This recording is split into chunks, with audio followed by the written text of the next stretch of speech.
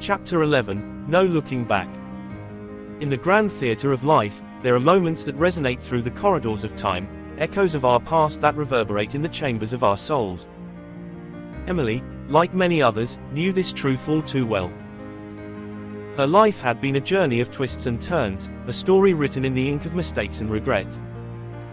As she stood at the precipice of a pivotal moment, she found herself contemplating the age-old adage, no looking back.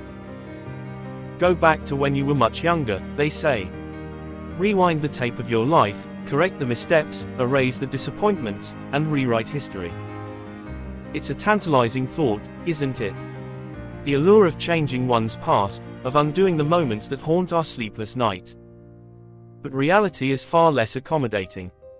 You can't change the past. Not a single line of it.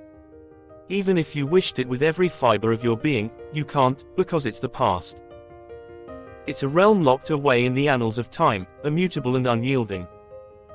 No amount of yearning, pleading, or bargaining can alter what has already been etched into the fabric of history. Emily had her fair share of past she wished she could change.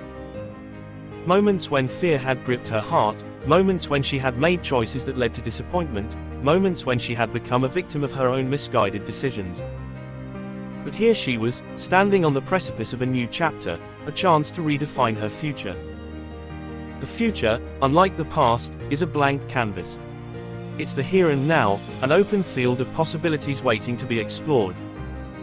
It's a space where you can wield the brush and paint your own destiny, where the script is still being written, and the plot is yours to shape. Emily understood this, and it gave her hope.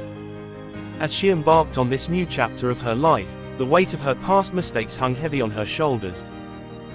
The fear of repeating history loomed like a storm cloud on the horizon.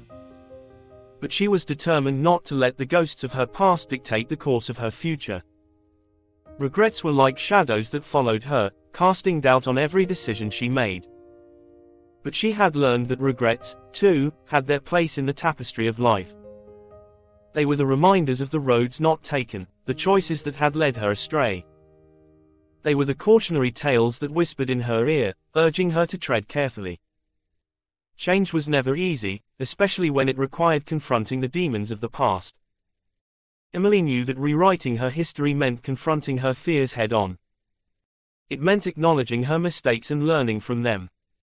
It meant embracing her past, flaws and all, and using it as a stepping stone to a brighter future. Afraid though she was, Emily found the courage within herself to face her history.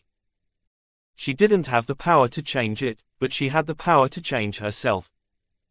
She could choose to be defined by her past, or she could choose to rise above it. It was a choice she made every day, a choice to be better, to do better, to become better.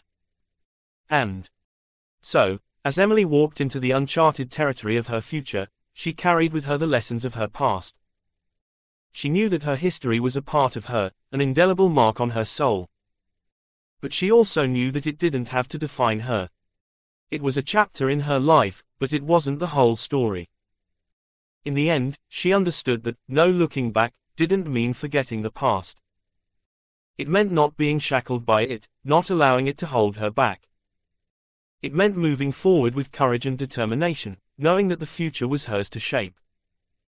So, to anyone who has ever felt the weight of their mistakes, the sting of regret, or the fear of the past, remember this.